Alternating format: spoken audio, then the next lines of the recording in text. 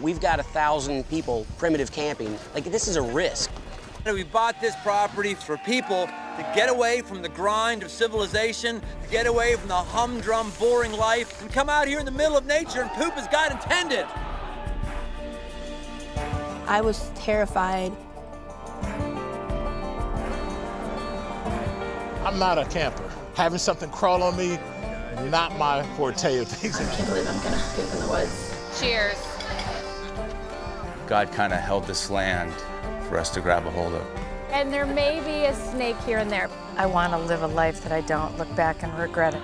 I am beyond out of my comfort zone right now. I might be the black sheep of this place, not knowing anything. Didn't realize that the amount of damage that I did to her. My wife said to me that she wanted a divorce.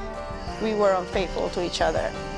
If you don't want to have a challenging experience, camp isn't for you. This is to be a turbocharged event, huge amounts of growth in a short amount of time.